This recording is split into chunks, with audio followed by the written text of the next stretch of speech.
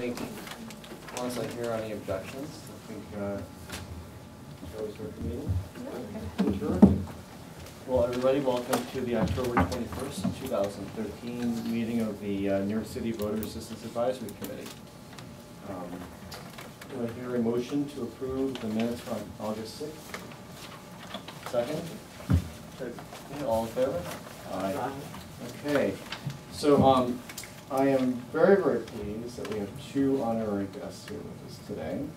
The first is the 2014 Youth Poet Laureate, and I just want to read the first couple sentences from our press release that went out today. NYC Votes is pleased to announce that Ramya Ramana has been selected as New York City's Youth Poet Laureate for 2014. Ramya, a first-year student at St. John's University, delivered the winning performance last week during YPL's voting-themed spoken word competition at Lincoln Center to claim the Youth Poet Laureate title. It's Not Your Problem. The voting-themed poem that Ramya composed for the competition is shown on our website, and the videos are available on YouTube. So I encourage everyone to go out, run, go watch it, share it wherever you go. This is fantastic. So we also have with us, and let me pull up the other things to make sure that we have I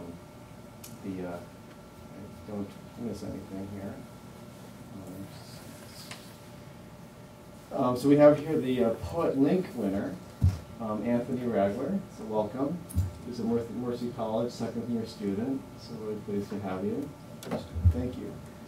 And here with me, I also have a couple things. I have a letter from the Mayor of New York. Pass around. It is in, I won't read the whole thing, but it was, I think, just to read a couple sentences here. For many Americans, the right to vote has been a victory achieved after decades of struggle. Voting protects all of our other rights, but of course that is true only when we vote, and far too often New Yorkers do not. It is especially important that we encourage our city's young people to vote, as they are the leaders of tomorrow.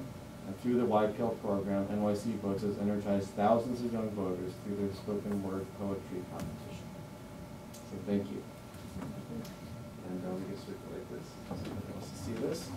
And we also have a proclamation that that NYC Votes was presented, and for the City of New York. So from Gail Brewer. I'm not going to read the whole thing that's in I think the same text size as our ballots, but it's to commend the Youth Poet Laureate program, and so especially for Cheyenne, Sabrina, and Anita, who have worked so tirelessly to build this unique partnership. So congratulations, and thank you very much for all of your efforts. It's getting bigger and better every year, and from a very small start, it's really, you guys have really made something special out of it. So that's terrific. Pass this around to you. You want a magnifying glass? Now that could be a really cool thing to hand out to voting booths. Exactly. So it's your hand out plaques. Okay, so anyway, so welcome, and Amy Lopres, Executive Director. Okay, I just have a couple of things to update on. This Friday is a filing deadline, I guess the last one before the general election for candidates who are running for city office. We are busy on. You'll hear some about some voter engagement programs from Anita and her staff in a minute, but I just wanted to update the group on a couple things. Tomorrow is our first citywide debate sponsored by the CFB between the two candidates running for mayor, sponsored by WCBS and their partners. The final debate of the 2013 debate season is going to be on October 29th. Sponsored by WMAC and their partners, held in the same studio that they filmed Saturday Night Live, although we are absolutely assured that we will not run into anyone associated with Saturday Night Live, although it's in those studios. But that's exciting. The print photo guide, which you see beautifully, this beautiful guide displayed out here, has been mailed for the general election. Again, this print guide gets mailed to every household with a registered voter in the entire city of New York.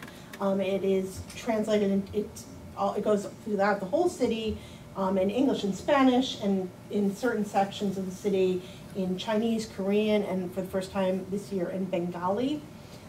So you should look for it in your mail. How many did you actually mail? What's that number? It's about 4.2 million this year. One thing I'll just say is that I want to thank Elizabeth and her team for all her hard work. I mean, you guys work so hard on this. It's such a struggle every year, and with the video voter guide as well. And just to note, if you go to your mobile phone's browser at www.nycvotes.org, you can find all the same information on the app. And it's thanks to Elizabeth and her team and the tech team here at the CFB who made it possible to provide that integration. And the voter guide is also, we have video platform, we have our mobile app, we have the print guide, we also have an online version of the guide, which also can be viewed in a mobile browser if you so choose. One very important thing about this year's voter guide, which makes it very, very useful, is it includes information about the 6 ballot initiatives that are on the ballot this year, which I think most people in the city are not aware of. That would be good if I were to write to the right page. But here is a 2-page spread that gives a plain language description of what each proposal is and some reasons to vote yes and reasons to vote no. On our online guide, there are actually statements from members of the public giving their support or opposition to those ballot proposals. Some of them, they affect everybody in the whole state, some more widely than others, but I recommend that everybody look at those and be an informed voter by reading about the ballot initiatives. Also, I want to report that from a unique partnership that was developed through our General Counsel, Sylvan Hodel, who's not here, the Jewish Community Relations Council of New York City took it upon themselves to, we provided them with the files, but they translated the voter guide into Russian for the first time this year for Russian speakers, and they made that available online. Our staff was helpful in providing them with the files, but also some Russian speakers on our staff were helped provide assistance in proofreading their translation and making some suggestions about their translation and improving it. So I'm going to thank the Jewish Community Relations Council of New York who did that with their own funds, and it's a big resource for the Russian speakers in the city. And finally, I know I forgot to bring them. Matt, you always have stickers with you. Do you have any? I'm actually without stickers. But I'm happy to report that the sticker program, which says I voted, we had the competition earlier in the summer, and they were distributed at the primary at poll sites, in an ad hoc kind of preliminary way. This, for the general election, will be distributed at all the poll sites by the Board of Elections. They were included in the poll site bags. They were printed and mailed. They're round for the general election rather than the square ones that were in the primary. Same Statue of Liberty, I voted design. Anita and Cheyenne have organized a group of youth, which you're going to hear about, to help distribute them too and get energy about that program. But I really want to thank Matt and Bonnie, and who really were the engineers behind this program. Really, people really, really liked it. I mean, when I delivered stickers on primary day, the person who was working there said, "Somebody already asked me where the stickers were." So there was a need for that. So I thank the staff who really was behind engineering that program. I received complaints unsolicited from people, friends of mine, who went to to vote and they expected to get a sticker and they didn't. So they will this time. Also, we asked people to take a selfie, right, of themselves wearing their sticker. Yep. And they could appear in a future voter guide. Advertisement for that would be I voted sticker. We have a little, in this voter guide, we have it's mostly staff. Well, because we didn't ask for people's permission. Yes. So when they sent their selfies, so we didn't have time to ask them, but a lot of people did it. Yeah. If you check our Facebook page, yeah, right? so a lot of selfies. Lots of selfies. I can't find it now. Oh well. There it is. There it is. Any that you had to delete? No, we won't get to that. No, deletable. Selfies, all incredibly adorable ones of little children and adults wearing their sticker. Excellent.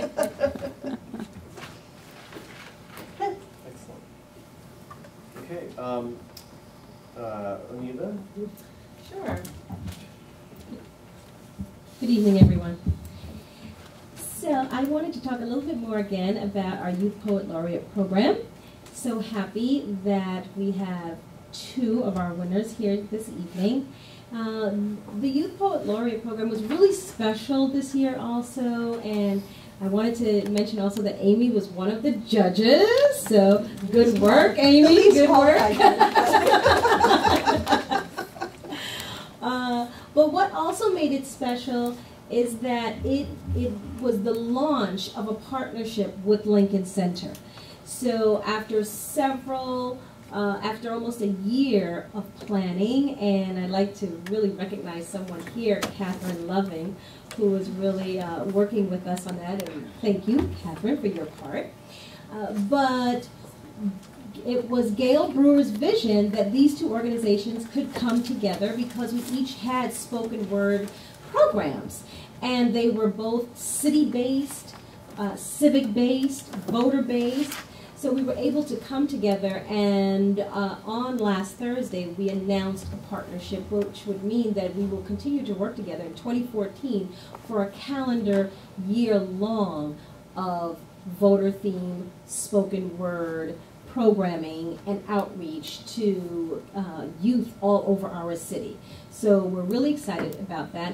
And the young people who are here today really stand for that, because they are going to be those ambassadors who will work directly with Cheyenne, our youth voter coordinator, and make sure that they go around town registering their peers, talking to them about voting and how do they feel about it, performing their winning poems.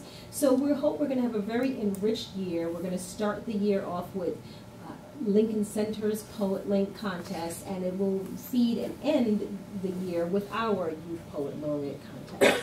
So we have a special treat for you this evening because they're each going to perform. One is going to perform a personal poem, and the other one is going to perform a voting poem.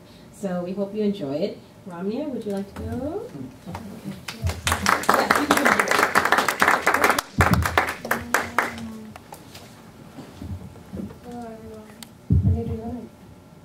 You want to because I want to hold it. Oh, you don't want to hold it? I don't want to hold it. Okay. Yeah. Okay.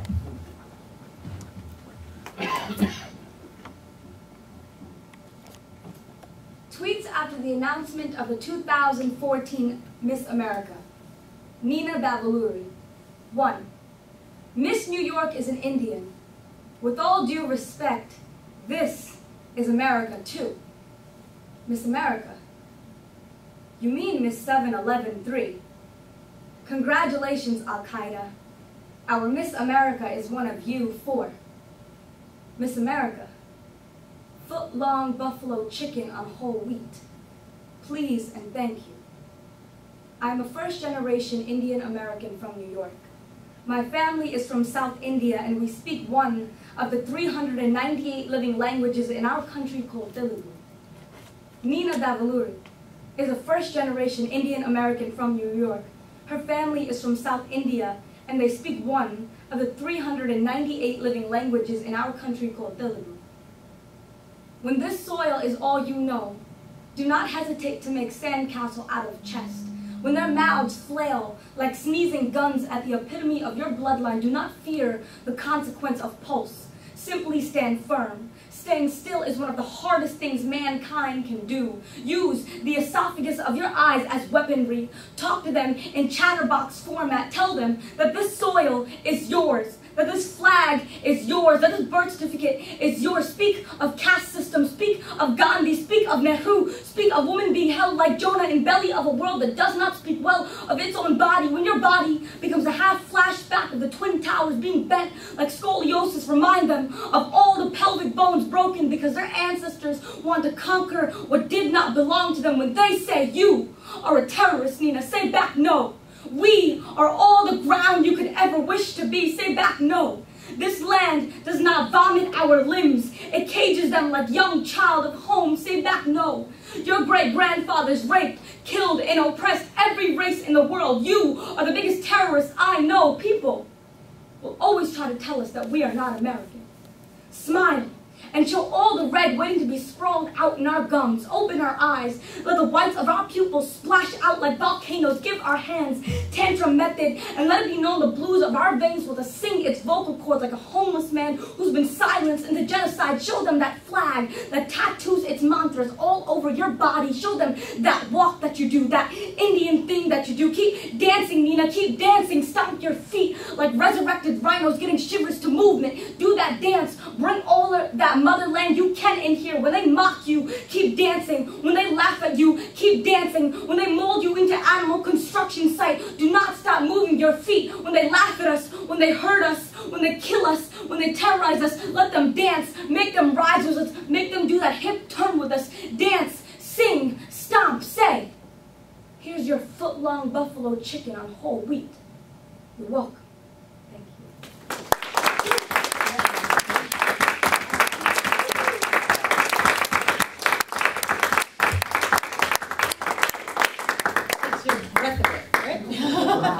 How long did it take you to write that? A few weeks. Wow, that's amazing. Thank you, Nina. So I'm still in character. Okay. Now we're going to hear from Anthony, who also participated in the Youth Poet Laureate competition and is also the winner of the Poetry competition. And he's performing his voting poem.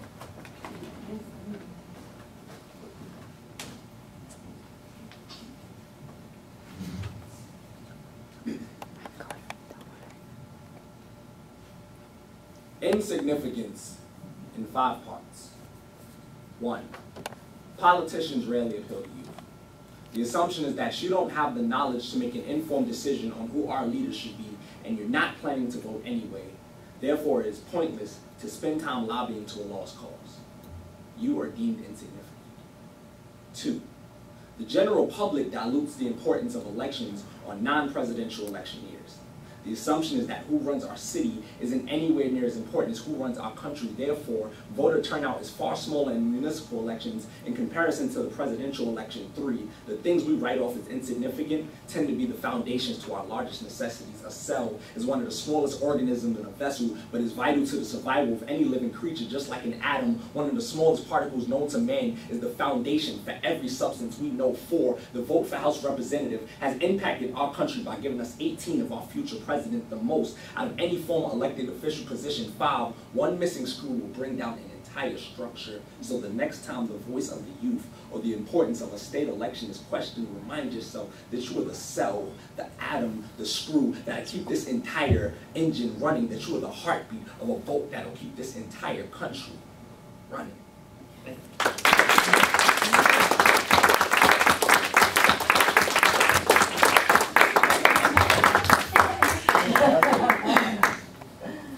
Thank you. Nice. Very good job. Very good. I like the architecture. Now, these two will travel together at times and separately. We also have our ambassador team that will travel, but they will also come back and visit us as a group and share with us what they learned and what they experience. So we can look forward to seeing them more often, having conversations with us. So if you have any questions for them now or next time. Great. Great. All right. Thank you both very much.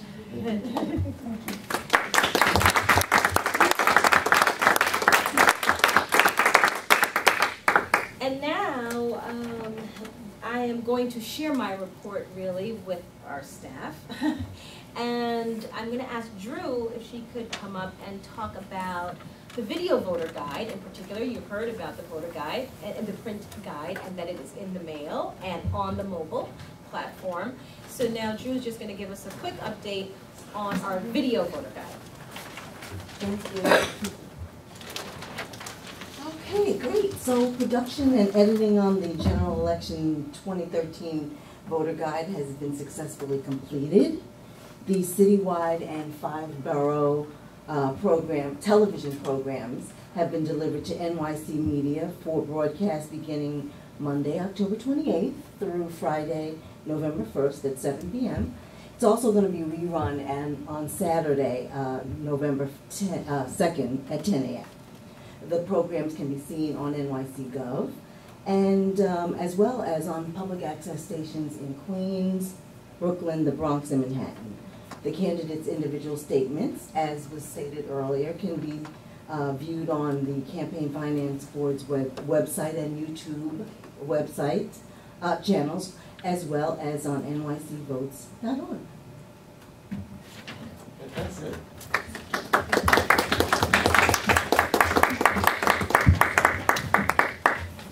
And now I'm going to ask Stuart, who we rarely hear from but see a lot, to come. You want to go sit there? Yeah, if you guys didn't get these, this is what we sure. were talking about. Yeah. So 2 years ago, we met with the TLC and came up with the idea to put, they talked about having surveys. They were having a touchscreen, well, they have the touchscreen TV in the cabs, and so we decided to, we asked them if we could put a survey in there. And so this is an analysis of all three of the last elections. The June primary, the November general, and the September primary. There was a problem with the September primary last year with some corrupted data, so unfortunately we don't have that. So the question one is, did you vote? Almost all of the elections, about 20% of people did vote. The majority said, the number two, no, I did not vote, but I am a registered voter, had a shockingly high percentage. If you take out, I'm not eligible and I don't live in New York, which had the highest percentages because it was only yellow cabs, so it's in Manhattan, so there's a lot of visitors. Between 36 and 40% of people did not vote but were registered. So we have a lot of work to do to get people out to vote. And then the second question is, I didn't vote because. We'll just take out 5 who not applicable had the highest percentage. But if you look at the other questions, in June, the highest answer was I didn't know enough about the candidates. In November, I didn't like the candidate selection, and then I didn't know enough about it was the second highest. And then this year, it was voting was too inconvenient. Question 3 is pick the voting change you'd like to see the most. In June it was online registration, and November was the same. And in November it was also slightly behind that was voting anywhere. And then, as you know, last August, Andrew Cuomo actually had the DMV online registration put in there. So now, this year, vote anywhere was the highest. And from question 2, it seems people didn't like the candidate selection, and it was too inconvenient. So we see that the voting is too convenient now, and people would like to see voting anywhere as their highest choice. And the next question is rate your poll site, and for the most part it was acceptable and good, which is good, which is a nice thing. And then the last question is where they voted, and obviously being in yellow cabs, highest percentage, nearly 50% was in Manhattan. So these surveys were only 5 questions, and there was a lot of we had not applicable in surveys because there was no logic to them. But now this survey coming in in November for the general actually has logic applied. So if you say you voted, you won't have to answer I didn't vote because. It'll just go straight to how do you rate your poll site and what change would you like to most see. And there's also we'll be able to put in more questions, so we'll also ask how old they are so we can see who's actually answering what. Terrific. Let's go back to the video voter. Sure. Do we have any idea of, I guess you would call them hits or looks, or do we have any idea? Well, we've had a lot of conversations with NYC media about that, and they do not monitor Channel 74. They only monitor Channel 25. So in terms of getting concrete numbers, we weren't able to do that. So I don't have a real answer for you. I can't give you numbers. We can probably look, I mean, we have, do we get hits on the YouTube channel, right? So we can look at the statistics. Send you some. And also on our, I mean, obviously we get hits on every profile on the online guide and in the mobile, you know, NYC VAAC's mobile app, and if you that has the video right there. So lots of people look at the guide and look at the videos. I don't know if the analytics come that precise that you can tell whether people have looked at We actually compile analytics to see how many people visited the voter guide altogether, and then you can actually drill down to see individual videos. I guess you'd have to add up all the individual, you wouldn't know, for example, if someone looked at 5 videos or if, you know, if each hit on a video is a completely individual hit. But there's a lot that we can do with the analytics. My web developer actually ran the preliminary analytics for the online voter guide for the primary, and we're going to compile that into some kind of report that kind of tells you like how long they stayed on and how many hits, but there was over 80,000 visits. It's an amazing job. It's very, very well done. It's just, you know, hopefully help it with getting. Well, it makes us very happy to see that level of visitors to it, and they stay on for a fairly decent amount of time too. They don't bounce away quickly, so they're going through and looking at various profiles and videos. And if you haven't had a chance to look at the online guide, the way the videos are embedded in them is a lot more prominent and clear that it's a web video. I mean, it's, you know, it looks like a little TV. I mean, like, you know, it's how actually you normally embedded. see. What? It's actually embedded rather than just a 2009 link we had to someplace else. So so I think you are getting a lot more hits, you know, people looking at the videos too. And I mean, so I think that you get the whole panoply, you get the written answers and the video all together.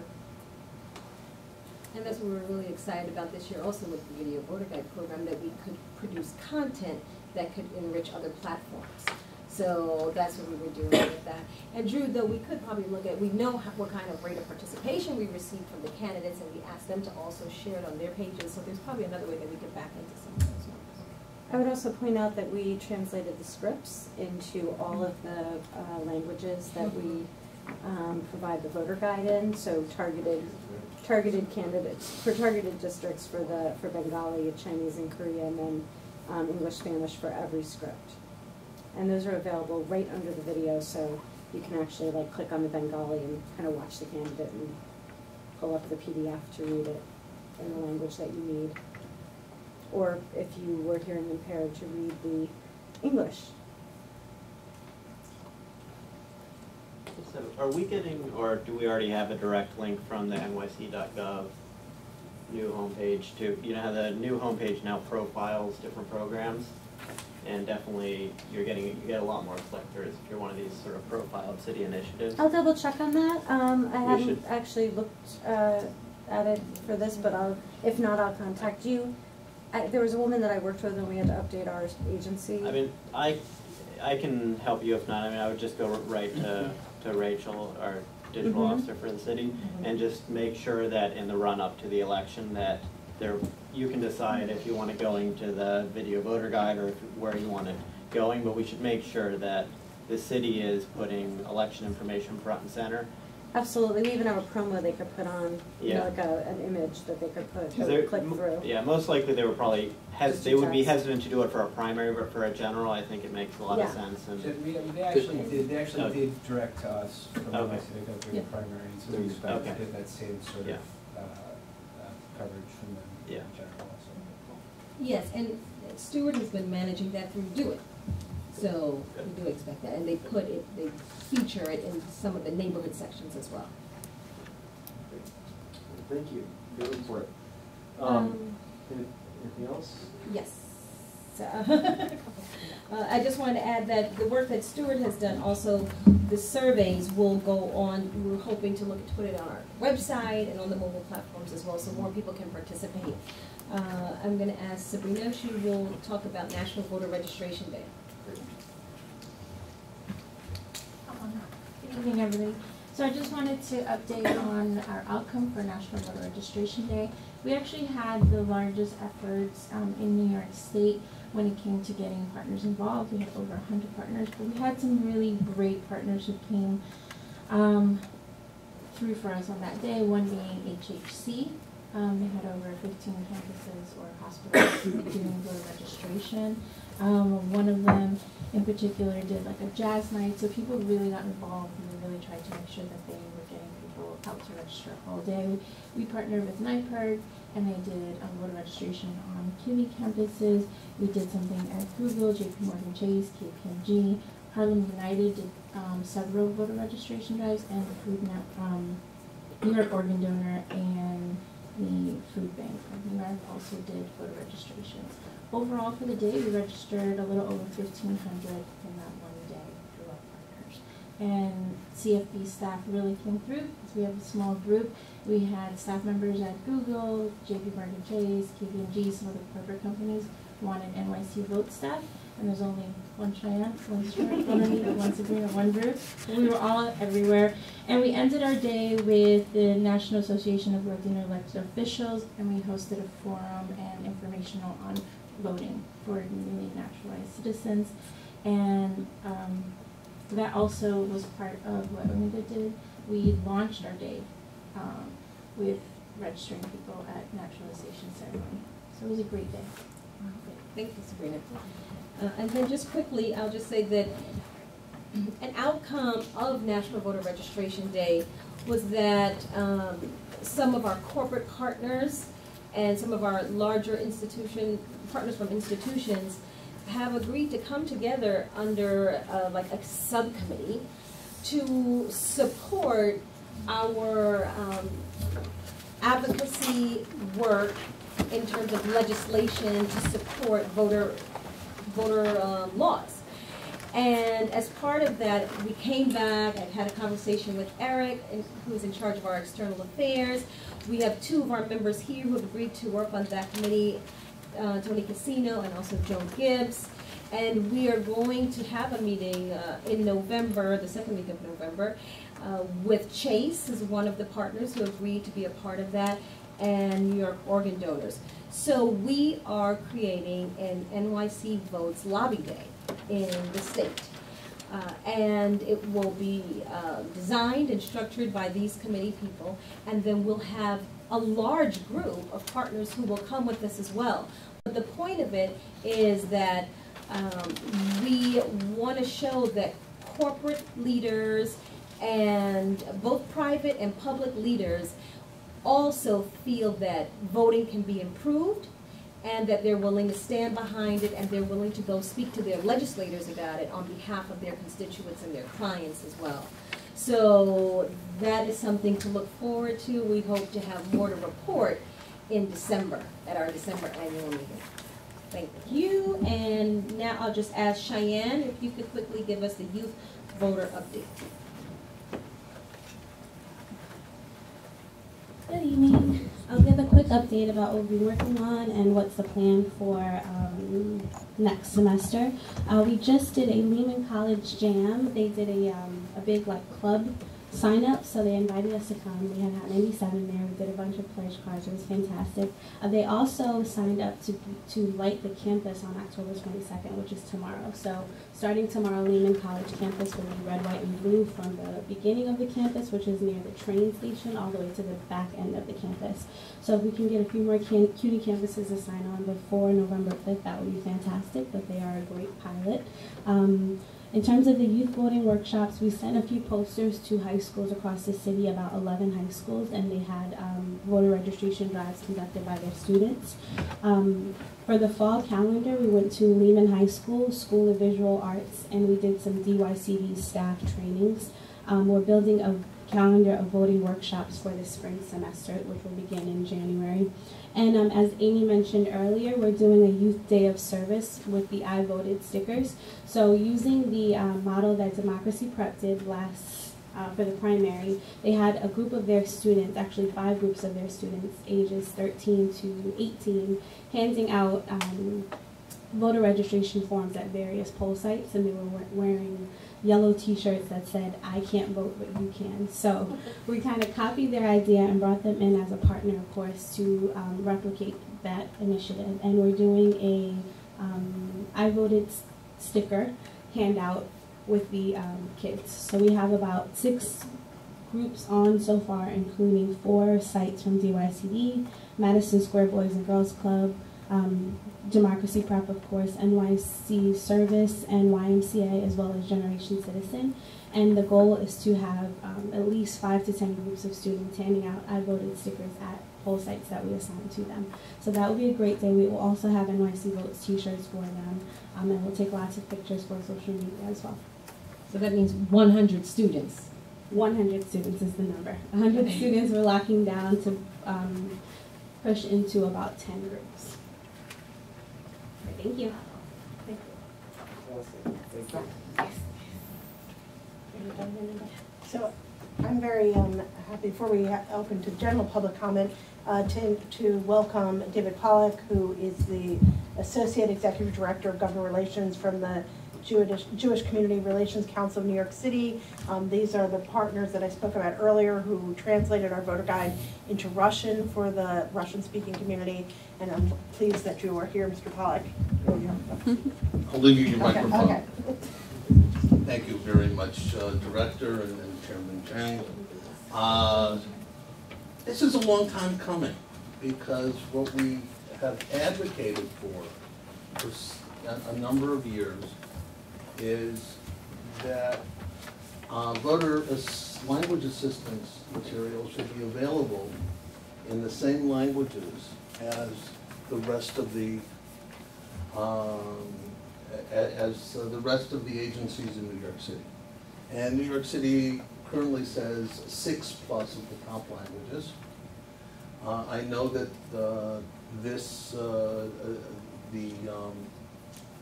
Campaign Finance Board and the Board of Elections moved on to Bengalis this year. Talk about Creole speakers in New York City. There are more than 10 times the Creole speakers, and they don't have, one of these. And a couple of years ago, the Board of Elections excuse was, well, we can only do what the Voting Rights Act demands that we do.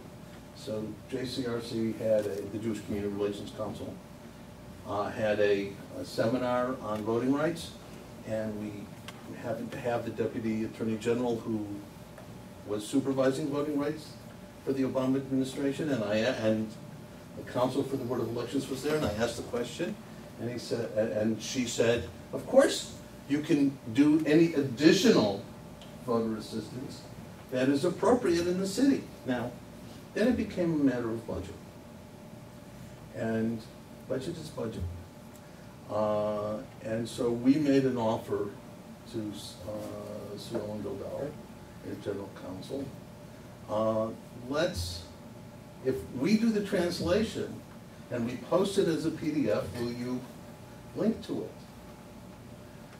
I didn't know what I was getting into. because I have come to a increased appreciation of the work that the Campaign Finance Board does. It's an incredible job, and they've been incredibly helpful to us. It wasn't just merely translating, but anyone who knows, is fluent in more than one language knows that it's not exactly an A to B correlation. There are different things. How do you make decisions? For example, in here, people, since the Campaign Finance Board prints exactly what the candidates say, sometimes the relationship with English is less than perfect. How do you do that when you're translating? What do you convey? And knowing, by the way, that Russian speakers happen to be elitists, so to speak, sometimes, often, and they don't like grammatical problems anywhere. Sometimes candidates used wrong words. They said, you have to save the earth and everything else is mute. So what do we translate it as, mute or moot? So we went through all those problems. We tried to keep with the Campaign Finance Board's general direction to go to remain as close as we can to the original. Russian is always longer. I know that when I get translated, because my Russian is a lot better after the last couple of weeks, but it's still very poor. And I want to thank everyone here for their cooperation, and hopefully in a new administration, you get the budget to do this yourself.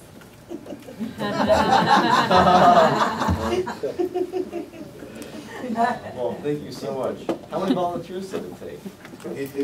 And how long did it take? We happened to dragoon, and we'll pay her someone to do the original translations, and then we just did a lot of staff work and working nights and Sundays.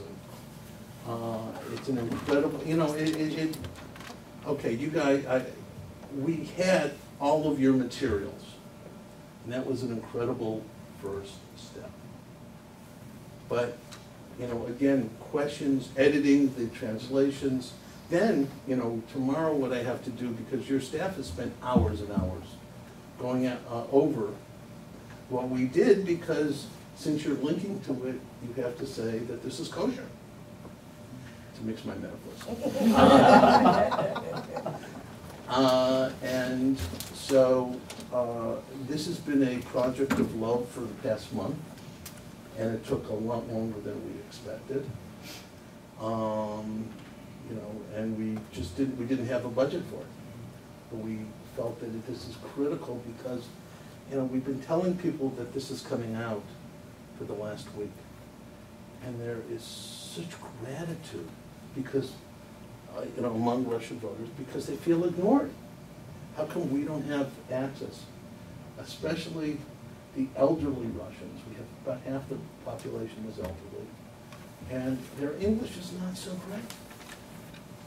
So they feel left out, and we've done things over the years for them, but this is the first time they have candidate information, and although this looks very thick, they'll read it. So that's what that's what we did. That's how I spent my vacation. How many Russian speakers are there? There's about 225,000 Russian speakers. What was very interesting, because we knew we can't do the whole guide, just as you didn't print everything. So we said, well, what if we printed only some of the council districts? So how would we do that? And my background way back when I went to business school was market research. And there's an old formula in market research. Usually 20% of the people use 80% of the market. The exception being beer drinkers. 10% of the beer drinkers drink 90% of the beer. So, you know, I said, I'm sure we can just do 10 council districts. So I went into the census numbers and I assigned each council district, and I also do geocoding. And I assigned each census tract to a council district. And it turns out that the 10 districts make up 81% of the Russian speakers in the city. So we got it covered. The people who don't live in those 10 districts, mostly on Manhattan, you know, they've already left the womb, so to speak, of Brighton Beach and Bensonhurst, and they are more fluent in the in other languages. So I think just like any other immigrant. So we just hope that this is a step and a prod for any new administration, hint hint, to really make sure that the budget is here, so that you can do this for all the, you know, the appropriate, you know, the 6 largest language groups. Thank you. It's an impressive effort, and I think the Campaign Finance Board and voter assistants are very grateful. Thank you. We thank all the staff that really put their hearts into this job.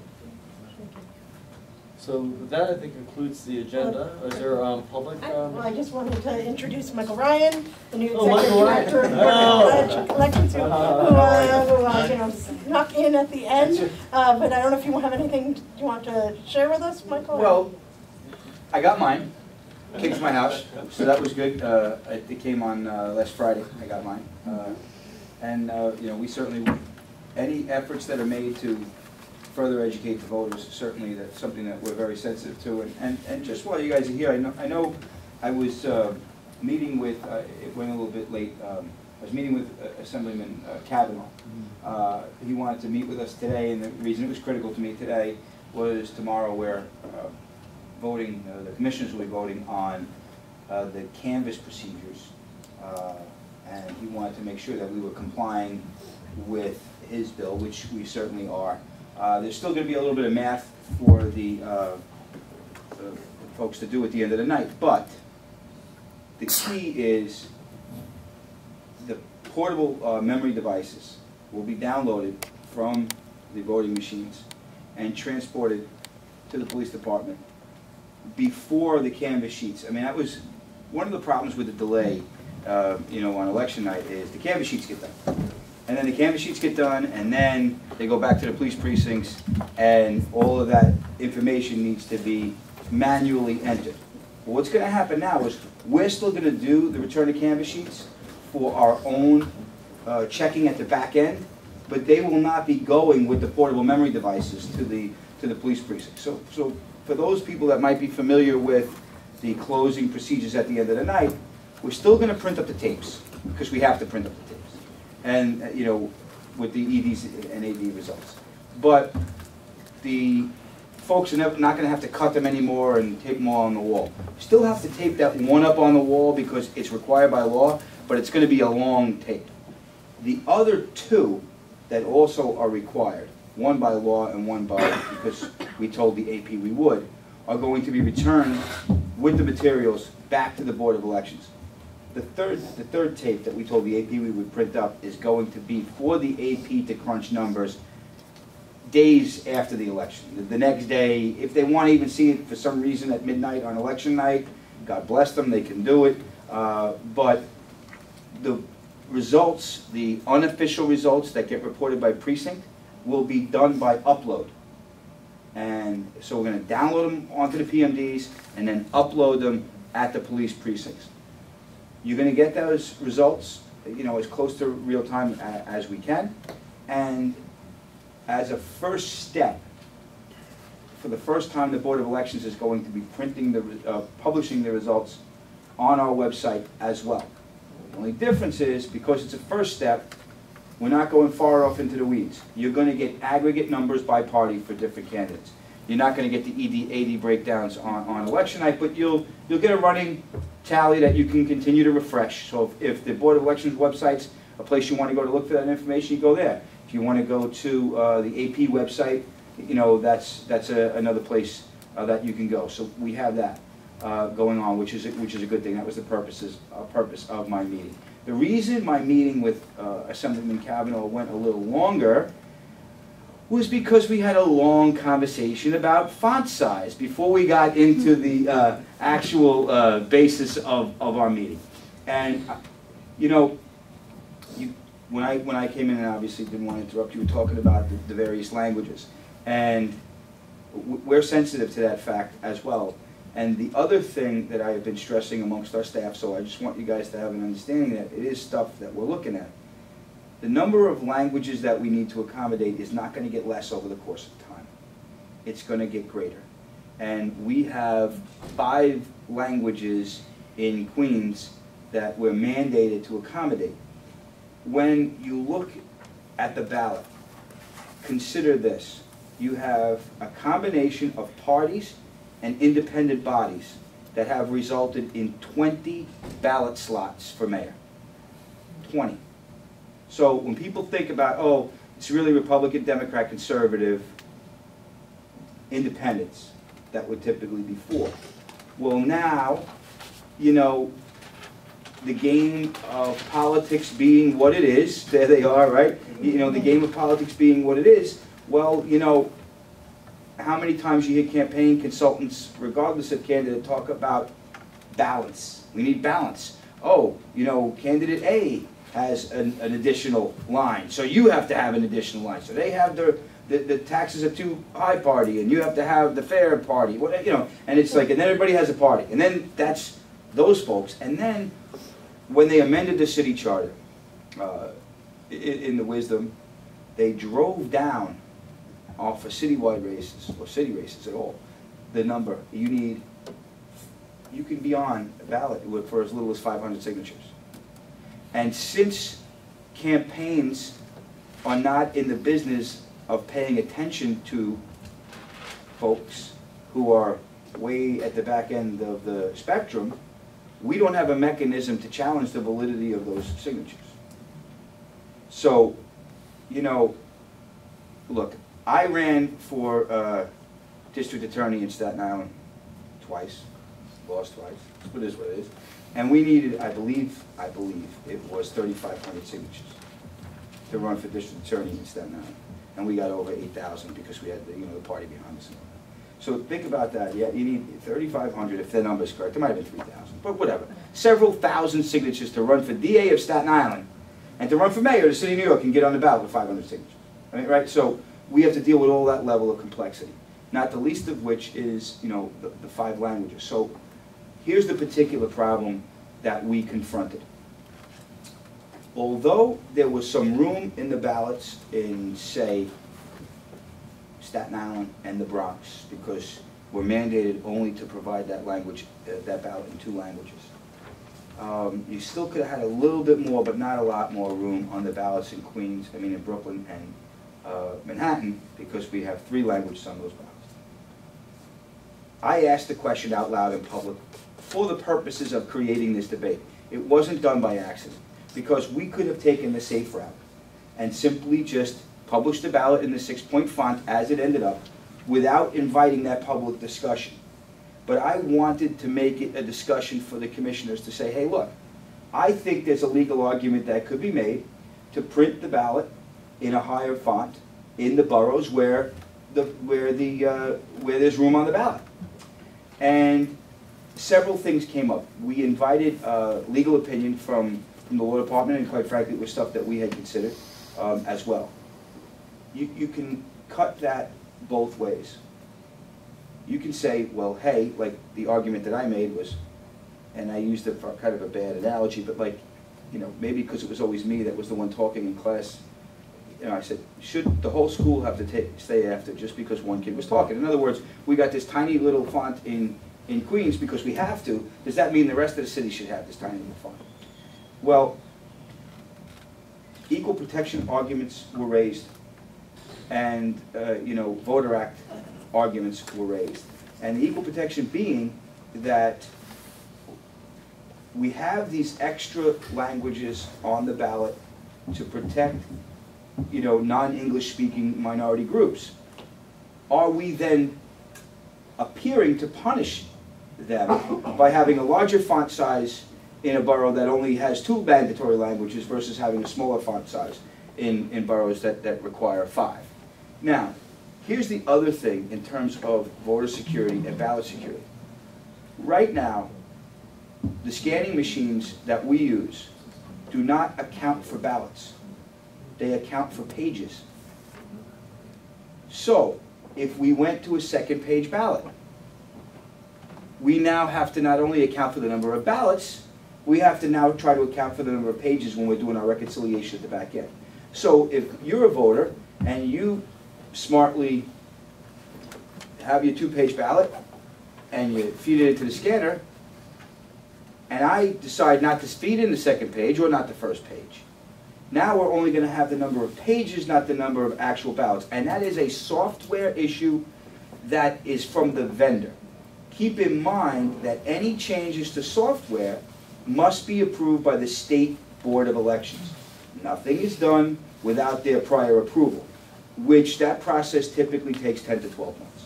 So, I have to go. I have my son is visiting at Love School. Well, go see his son. Thank you. I'm looking My forward daughter was home from college this weekend, so I Awesome. I'm looking forward to getting to talking. Very good, thank you. So, bottom line was, we had a lot of competing interests, and to offset that, we're trying to, and this is where you guys come in as well, in terms of voter education, the ballot marking devices have the ability where you can place the ballot into the ballot marking device and you can raise the font up to a 22-point font.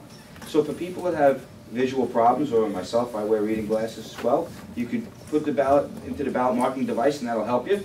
And then the other thing that we did was, for each election district, we're going to have, we purchased signs, ED and AD signs for each election district that are roughly, 6.5 to 7 feet high. The original purpose of the purchase of those signs was to assist primarily wheelchair-bound voters, because in the past we always had the ED, ADs on the table, and if the table was crowded, wheelchair-bound voters had difficulty locating the ED, ADs. Now we have these stands and plastic signs that are going to be up above the average person's height so that the wheelchair-bound folks can come in and immediately identify that. They have now had a secondary bonus use. At my direction, we purchased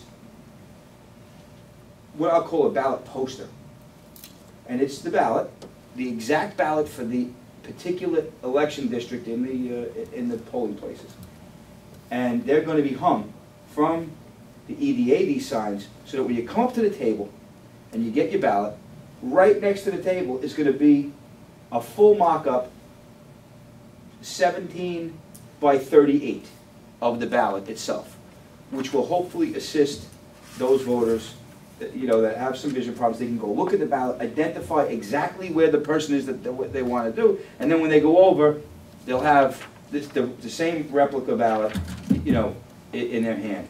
And the other thing that we're hoping to do is to have people go to our poll site locator on the web. You can type in your address, and that will direct you not only to where your poll site is, but you can look at the ballot for your particular election district as well as the propositions. So with all of that outreach, we're hoping that that offsets to some extent the 6-point font. And moving forward, I'm meeting with ESNS on the 24th, and we have to start discussing what alternatives we have moving forward. And not the least of which is, in a perfect world, we could go to 2-language ballots across the board. It couldn't happen for this election cycle. The decision wasn't made quickly enough.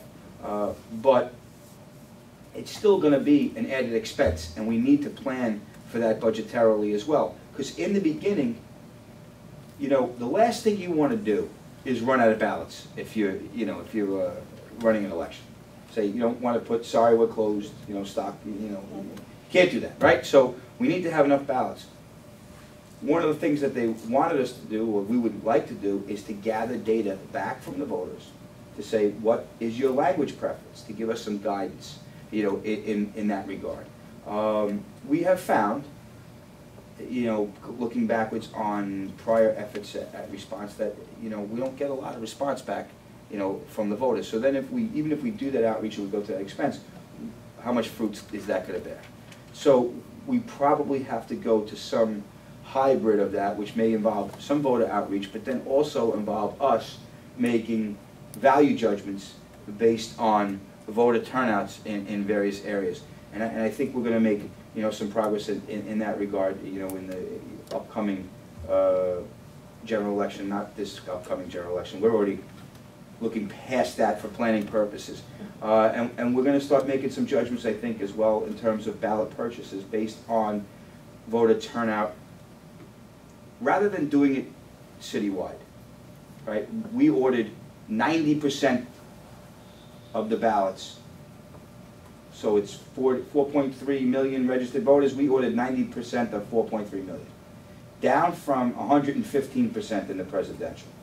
Now, that's still a lot, and it's still an overspending, if you will. But there are some jurisdictions within New York State that order 300% of the total ballots. As a matter of fact, the New York State Comptroller is doing an audit presently on who orders what ballots. And why would somebody order 300% of the ballots? Well, if you go to vote, you can make a mistake twice and have your ballot voided and get up to 3 ballots prior to a court order. So some jurisdictions have taken that to the extreme to say, well, in the worst case scenario, everybody shows up to vote, everybody makes a mistake twice, and then we'll run out of ballots. New York City hasn't taken that unreasonable position, but by the same token, you know, again, the dirty word of disenfranchisement hangs out there for everybody that's involved in the election process, and we're not insensitive to that either. So we took a step down and knocked it down, say 25% this election cycle, as a spot where we felt safe, that we could accommodate you know, the needs of everyone, save some money but not strip it to the bone. But moving forward, the next step in that analysis has to be to analyze the voter turnout in a more, you know, geographic sense, and say, okay, we know that this particular place in gubernatorials has a 60% voter turnout, but this spot has a 10% voter turnout. Well, we don't necessarily have to order 90% of the ballots for the spot that has a 10% voter turnout, and maybe we can do that in a more specialized way and spend the precious resources that we get from the New York City taxpayers as wisely as possible. So I just wanted to weigh in a little bit on the font controversy, as you will. I mean, I'm certain, well, yeah, I can't be completely certain, but I'm going to go out on a limb and say that I'm certain that nobody saw me on the debrief with David Ushery, because I didn't see myself. It was on at 5:30 on Sunday morning, but we had a conversation about this. And they also was on there with somebody who was far more interesting than me, a young man who invented the latest version of the Rubik's Cube, but it is a Rubik's Cube that is not a cube, but a cylinder. And it's not a Rubik's cylinder, it's whatever this guy's name is. And you mix all the colors up, and then you have to get it all back together again. It seemed to be very complicated, and I would never be able to do it. But he seemed like a nice guy, and he's probably going to be a gazillionaire. You know? In the meantime, next year I'll be back on Ushery talking about the font size again, and he'll be retired in Costa Rica or something. You know? Come on, there's hope. Right. So, you know, there may be a solution out there. Right. We'll talk later. You know, so that's where we're at with that, and you know, like I said, there's a lot of groups out there, you know, that have interest in us. You know, since I came in, I've only been there 2 months. We've had 2 meetings already with what we call the good government groups and folks, and hopefully, you know, it's my desire to keep that open door policy, because even though you don't always agree, you know, nobody has cornered the market on good ideas, and I think it's only in that free flow of discussion where ideas can get vetted. I mean, sometimes I'll say to my staff, you know, you're the new guy, so they're always a little bit reticent, you know, to say anything. And I say, look, the way that I solve problems is I have to speak what I think is the solution. Sometimes that's only the first step in the process. Sometimes it's just getting the crazy out. You know, an idea sounds good in your head until you say it, and then you start to really have a conversation about what the impact of doing something a certain way is, and you need that vetted by a good and dedicated staff. And I said, look, I'm inviting discussion. So, you know, that's kind of where we're at. That's the issues du jour for this week. And if anybody has any questions of me, or, you know, wants to know anything, I'm certainly happy to answer anything that anybody's got to say. Well, I'll ask Stuart to share a survey that we did in the taxis, so you hear Okay. what some of New Yorkers said as well. So you can Okay. take some down and have that. I have an extra copy. Okay, in great. here. Thank you. So just want to thank you for coming here, and wish you the best of luck 2 months in. I know you've had a lot to take on. Thank you. And vitally important job, obviously. And we hope you continue to come and send a representative, and also we're looking forward to Well, I have a working with you. nameplate now, so I got to show up now. Yeah, we have many of the same goals, and some of the same desires to move things forward, so we're looking forward to working with you on this. And the other thing too, that we've started the early, very, very early stages of, we're trying to, College of Staten Island has a high speed computer processing center, and we're in the process of negotiating an MOU with them. I hope it gets off the ground to help us scrub the voter rolls, and you know, and see if we can right-size the voter rolls. There's a lot of work that needs to be done before we can go ahead and start doing that stuff. But I've been preliminarily in contact with the Department of Health to make sure that we're getting the most updated death records. I've also been in contact with the State Department of Corrections. They're going to give us some data of people who've been imprisoned and people who are also on parole, so that we can, you know, start getting people off the rolls that don't belong there.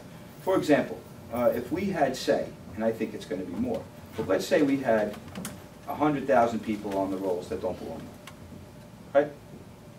Just in mailings alone, we would save $67,000 per mailing. Just in mailings alone, and that's just us. That's, now, you guys, I'm sure, take your data from us. Yes. So this is an expensive piece of mailing that you put together. So to the extent that our information is inaccurate, your mailings are inaccurate, and you're wasting money. Now multiply that by you guys, elected officials, both city and state, that use our data, and then also multiply that by publicly funded campaigns in the city that are also using the same data. And when you look at that mushroom effect, I think that is potentially millions of dollars that can be, and I'm not saying that that's not even a conservative, you know, an exaggeration. That's conservative. So if we're saving, you know, $67,000 per mailing, and it's a relatively cheap mailing because we're buying 4.3 million pieces, and the mock-up cost is absorbed and spread out over 4.3 million, what cost does that mock-up cause, you know, for a candidate that's going to do a 10,000 piece mailing? That's the cost per mailing is going to jump way up from it. So, you know, and then you multiply that over the course of time. So that's the stuff that we're looking at seriously. And I think that just because we have the access and the ability to spend money doesn't mean we should. And taking it to the point of, well, you know, it's just $100,000. You know, our budget's $125 to $130 million when you factor in all the specials, you know, over the course of the year. And if you took it's just $100,000 every single time you spent $100,000, well, if you say that 10 times a year, you just wasted $1 million. So, you know, I look at my check, and they take a nice chunk of change out of my paycheck every 2 weeks, and I endeavor to spend the money at the Board of Elections the way that I would spend my own money. And you can talk to my wife and kids, and they'll tell you I'm not always the loosest guy. I'm not so cheap, but I'm not, you know, a spendthrift either. So, you know, I look at it like it's all of our money, and we shouldn't waste it. And you know, so that's an effort that we're going to be making, you know, moving down the road, you know, to try to save some money. And then moving forward, we really have to take a hard look at this technology that we're using for elections now and find out, you know, whether there's a better way to run the railroad. And there are other options out there. One of them, which is you may hear discussed, you know, is ballots on demand. But that requires, you know, some data collection perhaps, but it may not. And so, you know, but it does require an expenditure because there's more equipment that has to be delivered to the poll site. Because the ballots on demand, the way they're going to be doing them in California, you see, look at a little But you don't have to bounce an 1,100-pound machine upstairs. Right. You're going in with much lighter. Except, but the difference is, those 1,100-pound machines were bought and paid for a really long time ago, right? So now, if we're going to go to do something else, it's not just a question of, you know, moving the equipment. That's one issue. Mm-hmm. But then we'd have to get the budgetary approval to purchase additional equipment, because the way that the way that's been described to me that it would work is, it would be, in order to maximize ballots on demand, you would have to transition from a paper sign-in book to an electronic sign-in book. Right. And so we're not using pieces of paper anymore. Now we're using tablets or some form of the latest technology that allows for stylus, you know, right? So now that then generates a card, which you then take and put into another machine, which then gives you your ballot. Now the one way that it's being used in jurisdictions now that I know is they've already done their data collection, and they know that you want your ballot in English. And they know I want my ballot, well, I'll just pick the language Bengali, right? So when I go in, my Bengali language ballot prints up. The question that I'm going to be asking of the tech folks that I'm meeting with at ES&S on Thursday is, can the system be programmed to prompt and ask which language you want the ballot in, as opposed to having to have your ballot language preference already pre-programmed in the system? Because that may be, you know, another way to do it. All you need are PDFs or some sort of right. But a pointer and you know. But again, I mean, when you talk about making it available in all languages, well, then we also have to make sure that we have enough time to do all of the test deck requirements. Because if you look at your ballot on election day, and you guys might be familiar with this, so if I'm sorry if I'm being redundant or going over stuff that you already know, you'll see a series of dashes across the top, a series of dashes down the side, and a series, you know, on each side, and a series of dashes along the bottom. Those are not there to make the ballot look pretty. Those are timing marks. That's what sets the machine up. That's what allows the machine to read the ballots. I mean, obviously they get programmed, but they get programmed to where those timing marks intersect so that the ovals get read. Well, depending on the ballot setup, each one of those ballots has to be programmed in so that the machine recognizes it. Now, my understanding is that the memory capability for the various ballot styles of these machines is more than sufficient to accommodate any number of languages that we might want to input. But we still have to build all those ballots electronically and then have the hard copies and then do all of the test decking requirements to make sure that when those machines get rolled out on election day, they're all good. So it's not just a question of, do you want to print it in another language or not? It's, you have to be able to do it, and then it has to have the added bonus of the machine actually has to work. This is for the scanner and not or for break down. BMD? For the scanner. For the scanner. Right. And not break down. And not break down. Right. Break down. I was curious about a lower tech solution, though, in the interim, which would be, can you not print one ballot that say is English and Spanish, and then another ballot that's Chinese or, and Korean, and then, Bengali, and if there's a sixth language, Bengali, as we do with Right. the voter guide, where if we were to put all 5 languages in for Queens, it would be a phone book. Right. So, My understanding is that it would be English and every other language that you would want.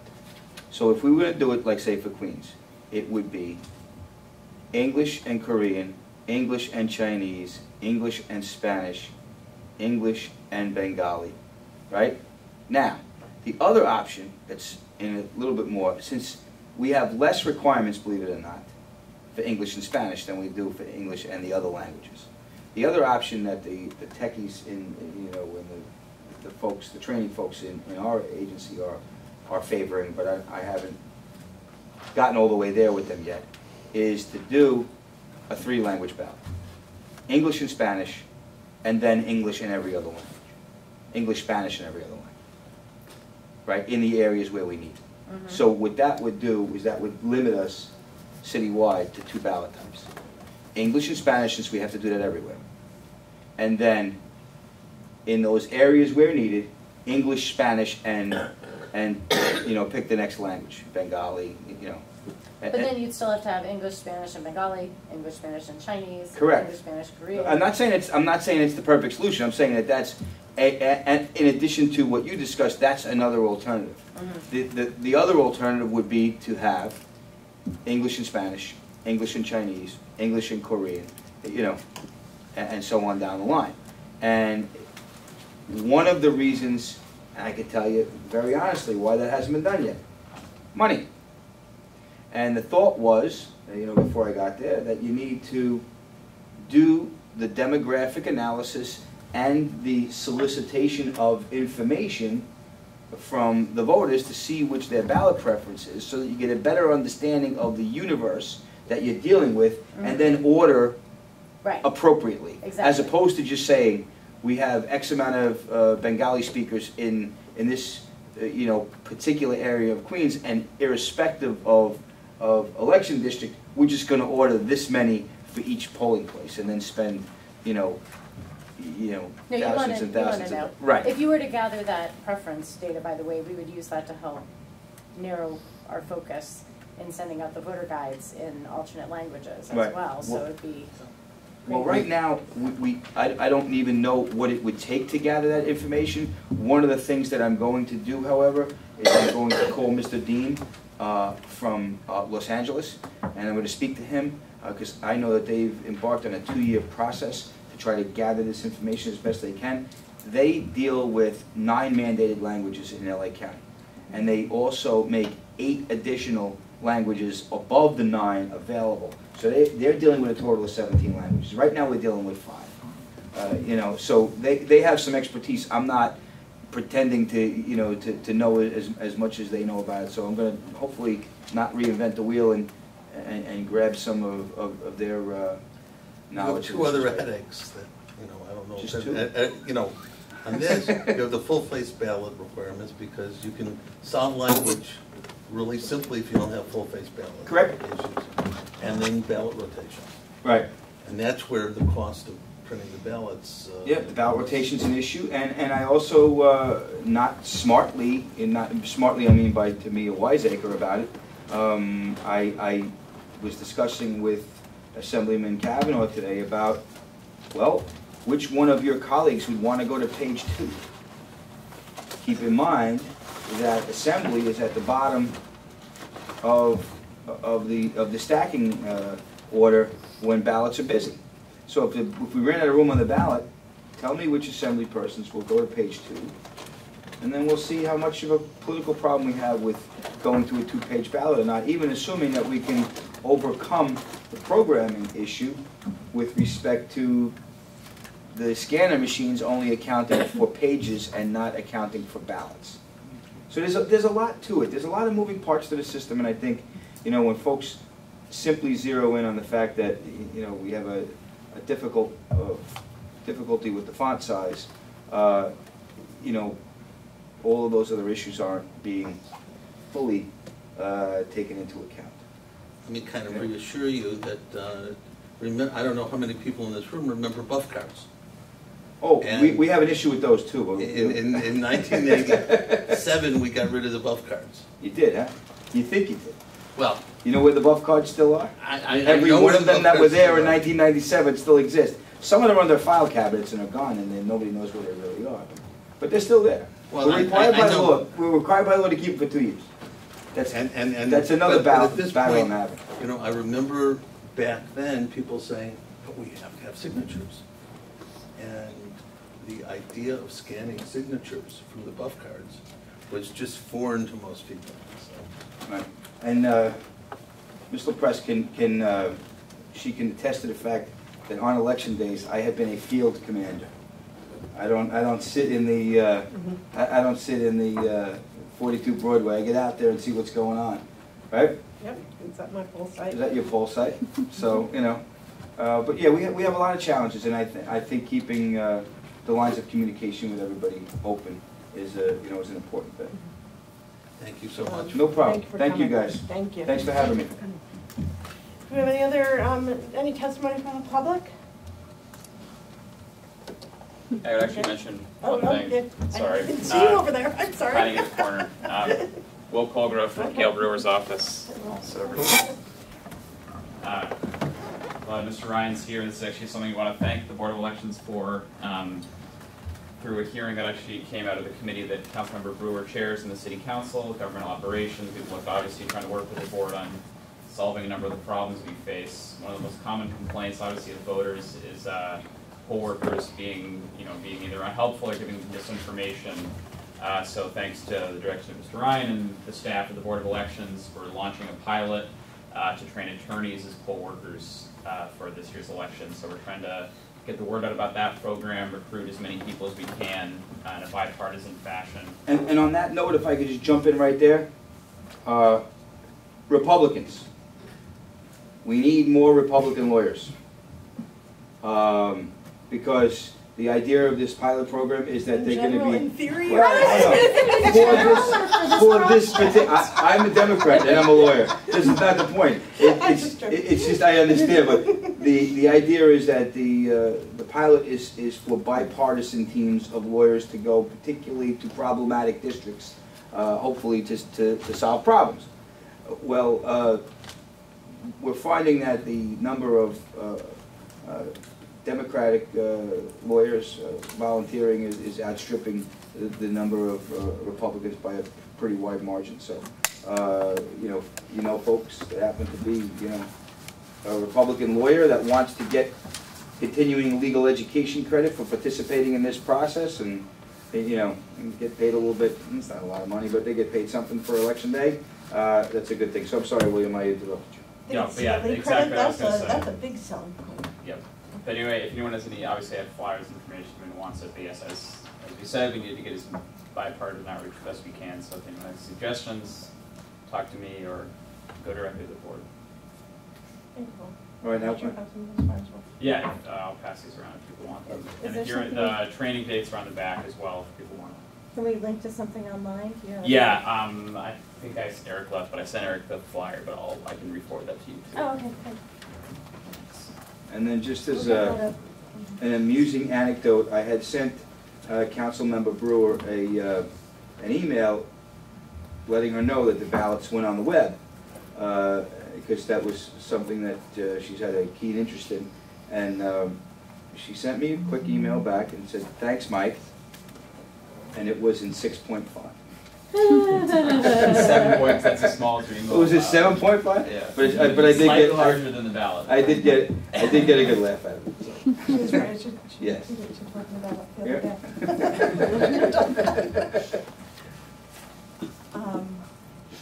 Did you want to testify? Sure. I'm Andy Morrison from NYPIRG. Thanks. And I just want to thank and commend Voter Advisory Assistant Advisory Committee for all the work they do.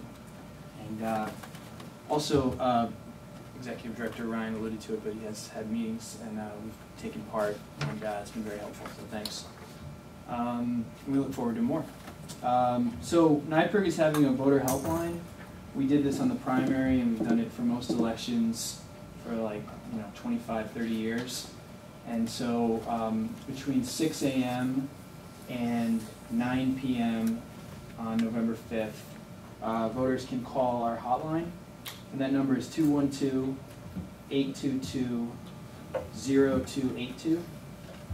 So encourage everyone to let people know about that. We're going to be doing work with the media to get our number out there, and expect a good deal of calls. We had several hundred people call in during the primary. And people call with questions ranging from where can I vote, where's my polling site, to I had a problem at the polls, can you help me solve it? And we have a relationship with people at the BOE where we forward some of the complaints. And it's just really helpful to gain insight into what the voters' experience is like at the polls, so that we can continue to better the process. And one of the things that I've stressed, amongst our staff, because people that are busy, and especially on election day, that's our busiest days of the year, the days that we're running elections. They're like, oh, this is like another individuals that we're going to have calls from, and the point that I've made is that groups like NYPIRG that are out there on election day are our eyes and ears in places where we can't be, they can be, and even if the call happens to be redundant, it doesn't mean it doesn't have value. So one of the things that we've worked with most recently with NYPIRG is telling them the specific types of information that we need when we get a complaint, because everything is computerized. So it's coming into a central call location, but then it needs to be routed appropriately within the system. And often, a regular member of the public, a regular civilian member of the public that's not familiar with the voting process will not have complete information. So to the extent that we can, we're educating the good government groups that are going to be out there on election day to have their folks give us the information as specifically as we possibly can have it, so that we can deal with the problems as efficiently as possible. And so I look at that as an extension and a partnership, not as kind of an us-them mentality. I think we're all in this together, and we need to work together. Thank you. Just one other point is that we're having volunteers out in the field as well. So we'll be actually surveying between 30 and 40 poll sites. We hope to see how things are going in real time, and happy to report back if you have any questions down the road. And thanks again. Thank you. Anyone else? Thank you all for coming.